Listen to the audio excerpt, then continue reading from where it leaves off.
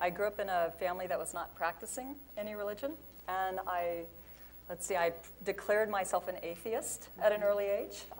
We were living down in the South in Atlanta, and the few examples I had of religion I thought were people who weren't very well educated. So I thought, oh, that's just a bunch of, uneducated stuff. There was this cool family I used to babysit for, young and hip and smart, doctor, all this stuff.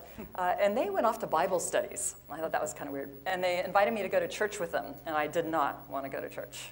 And they kept inviting me, and it got kind of hard to keep saying no. I was, you can only fake stomach aches about, 12 weeks in a row, and then they finally get the message that you really don't want to go. So finally they gave up on me, and they said, well, maybe it doesn't matter so much that you go to church with us, but, you might think of reading the Bible. And I thought, the Bible's this bestseller, it's this most famous book. I guess, to really properly debunk it and to be properly educated, I should read it, right? The Bible's got to be the only book which exists where there's been dozens, perhaps hundreds, perhaps thousands of scholars who at one time did not believe, went to review the material so that they could debunk it, and upon reviewing such material, then come to profession of faith in our Lord and Savior, Yeshua, Jesus, the Christ, the Son of God, the Lamb of God. You can't be a really educated person without having read the Bible. So I thought, okay, I'll just read the Bible and then I'll be done with this. They suggested that I start with Proverbs. I thought, okay, that's nice. One for each day of the month. That's easy. So I started reading Proverbs, and it astonished me that it was so intelligent, actually. I kind of thought it would be full of all these like crazy, mythical, made-up gobbledygook, but instead there was like wisdom in every line. And it really opened my eyes that my belief that all of this was stupidity was just not proper. So I read it, and as I was reading, it started changing me, I have to say.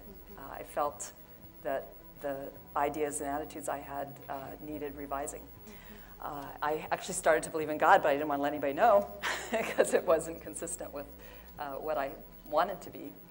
And so I was kind of a closet believer in God for a while. Then I thought, oh, maybe this is just manipulating me, right? So then I decided I should start reading books from other faith traditions and going to visit, maybe not just visit a church, but if I was going to visit a church, I should visit a mosque and a temple and everything else I could find. And the Atlanta area had a lot of that. So I actually wound up doing a special topics class at our school. They had a special program. You could kind of do your own thing.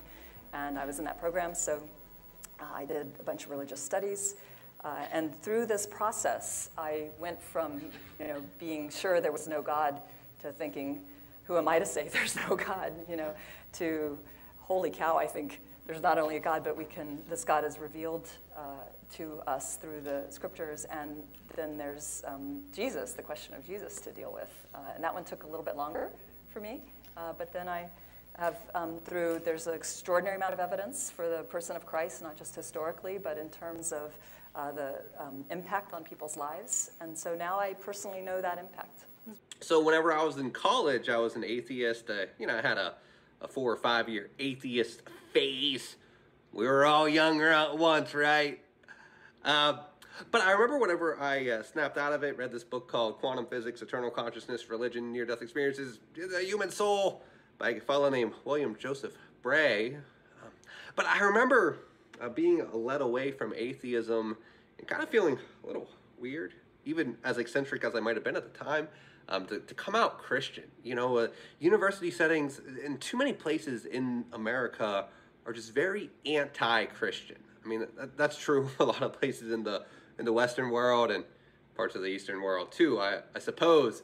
But yeah, the anti-Christian bias that exists and kind of the hatred that is imbued within people against Christian belief, it's certainly unsettling. It can definitely make it very hard to come out Christian. I remember reading a post recently here where someone had converted to Christianity, came out as Christian to their mother, and then their mother just put out this big anti-Christian, anti-my son, oh, I hate him statement that they had posted on Reddit. It's very, well, unsettling to say the least, and shows those people could use a little bit more humanity.